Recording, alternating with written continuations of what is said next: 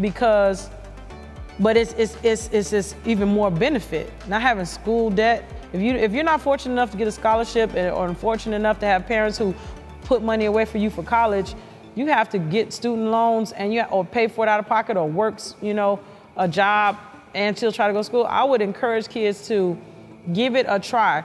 It's so many options. Even outside the IBEW, it's so many different trades that you could try. So I would tell kids, like, if you're unsure, it wouldn't hurt for you to try, because you can always go back, because you're going to school while you are learning your skill trade, especially within the IBEW.